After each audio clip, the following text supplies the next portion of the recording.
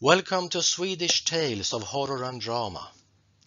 Today we will delve into a tragic event that occurred in the fall of 1960, the catastrophic plane crash at Vikbo farm. A fighter strike aircraft from the Swedish Air Force suffered engine failure and crashed on a farm in the heartland of Sweden.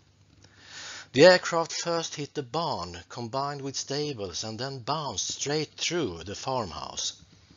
There were 7 people in the house who perished immediately. The pilot ejected himself with the ejection seat after aiming the gliding aircraft at a lake. So let's dive right into the events leading up to this tragedy. During the 1950s, the Swedish Air Force was built up to become one of the largest in the world. The background was that the peace felt fragile, and the Cold War that followed the Second World War caused many countries to arm themselves. Sweden's geographical position between NATO and the Warsaw Pact was indeed vulnerable. Before we go on, I want to remind you who listen and watch to press subscribe and like if you want to take part in more material of similar kind. One of the aircraft types that were cornerstones in the Swedish Air Force at the time was the Saab 32 Lansen, the Lance in English, available in both interceptor, strike and reconnaissance versions.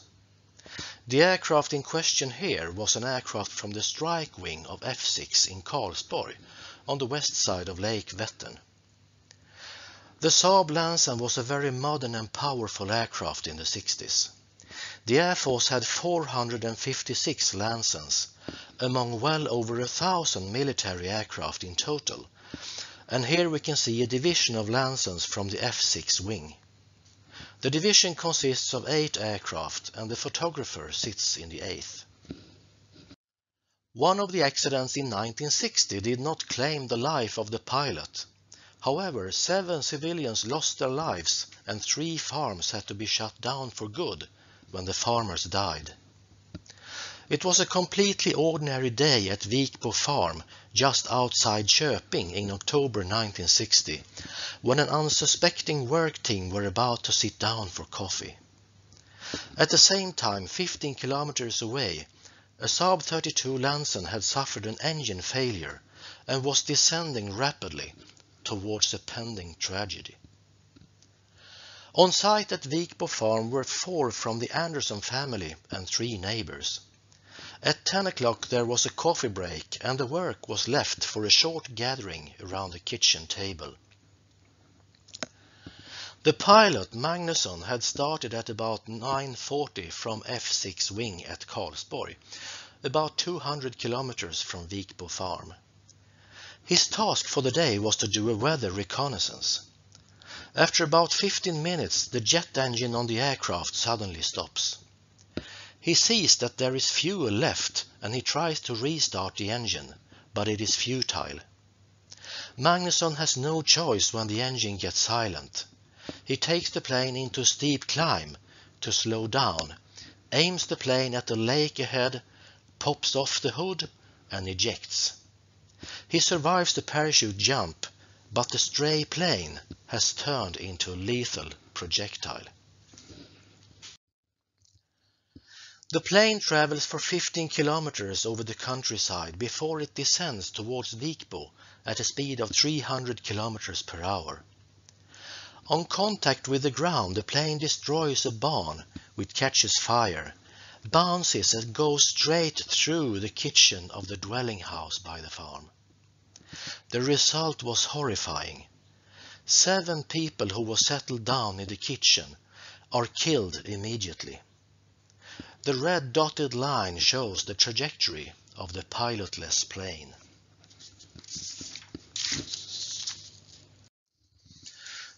Here we can see the scene of the accident later that day, with wreckage from the plane and smoking remains of the farm in the background.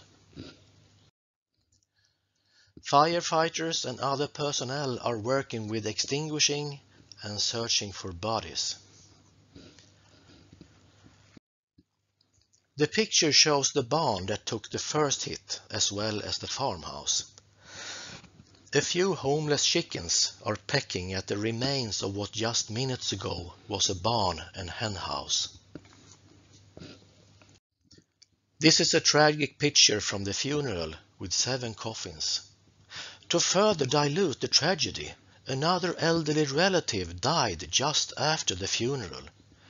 The shock and emotional storms were probably too much. The Swedish Air Force was at its strongest in 1964 with well over 1,000 combat aircraft, most of which were very modern and powerful. Only 3 countries had stronger air forces than Sweden at the time: United States, Soviet Union and Great Britain. The Air Force practiced hard and tough with practice moments that are unthinkable today. The reason was that it was considered that war was a reality that could come any day. Sweden had maximum preparedness to defend its borders. The threat came from the east, although it was not officially stated, and the Air Force would take the first and biggest blows. In order to be able to form an effective defense against the Soviet attack, Sweden's defense had to be very well prepared and well practiced. The combination of forced build-up, rapid technological development and young, sometimes inexperienced flying personnel caused fatalities. The Air Force as an organization did not always have time to adapt to the growing operations. Here we see a number of Saab Lancens lined up in the yard at the F6 wing. A total of 550 pilots died in accidents in the Swedish Air Force during the Cold War. Throughout 1960 to 1961, it was at its worst.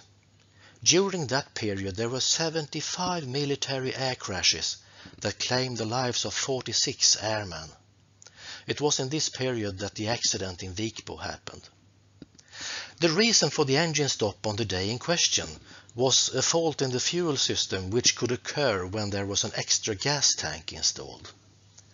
The fault was known before the Vikbo accident, and all Lancens were to be modified to avoid possible engine stoppages. However, the plane in question had not yet been modified. The picture shows examples of some different accidents that happened during the current period. The accident scene is photographed here in 2020. The sad pile of debris is the only thing left of the farmhouse at Vikbo farmstead.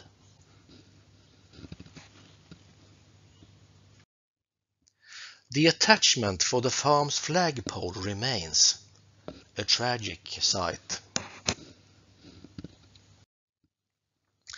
One of the outhouses at the farm survived the accident and still stands today.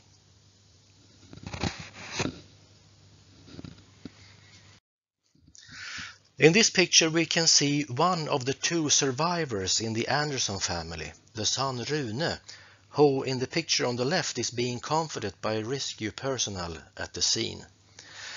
The other survivor in the Anderson family was the grandmother, who was in the laundry house when the accident happened.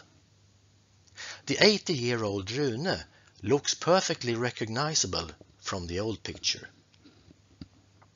The families who were affected were unfortunately met with silence from the authorities and the Air Force, and no one received any substantial financial or practical help. For the now 80-year-old Rune Andersson, the disaster has been a long-term trauma, where the Air Force's silence and lack of decent compensation contributed to deep bitterness.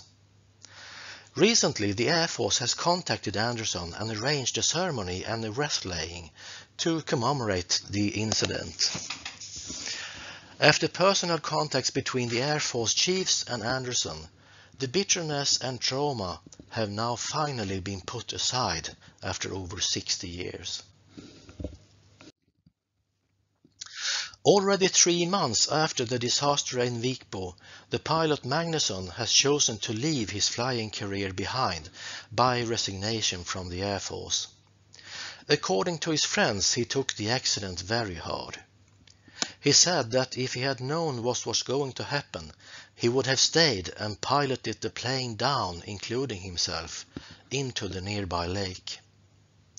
After completing his flying career, he became a gas station manager. He was never charged with any crime in connection with the plane crash. He did nothing wrong. Well, that was the dramatic and tragic tale of the air crash at Vikbo 62 years ago. I hope you have enjoyed it. Please click on subscribe and like to encourage me to present more Swedish tales of horror and drama.